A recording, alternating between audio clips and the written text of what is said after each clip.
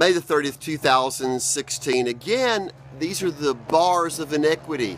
I was in prison, hell jail, as a political prisoner of cybercrime warfare. 848 days from October 3rd, 2011 to January 28th, 2014, because I went to the United States military to debrief them on the world's first anti-crime, anti-political corruption, anti-cybercrime warfare methodology to prevent it in the first place. Here we have a giant, here he is, a giant grasshopper. There he goes.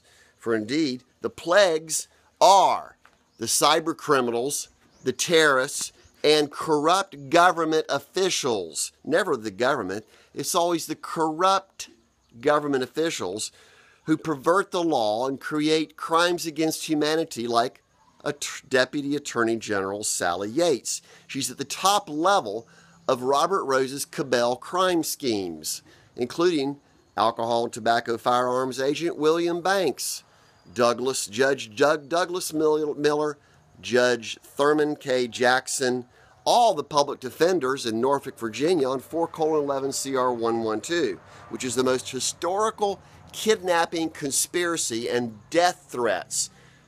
Felony kidnapping is 10 to 20 years in prison for everyone who's conspired with Robert Rose, including his wife, Amy Rose.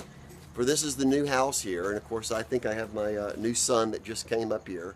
We're now married, and to the child and the wife. Oh, stop pulling my arm. This is my favorite shirt of all. Who believes the lie that our government is actually here to help us? This is my new 50 square meter house that I need financial support to travel the world, to teach governments and military and even churches how to conduct business, ethical, integrity-based businesses with solution government, URL ident, and all the other solutions that indeed transform our world into one unified world where everyone knows who everyone else is. It's the basis for all of my crusade evangelistic missions for all of humanity.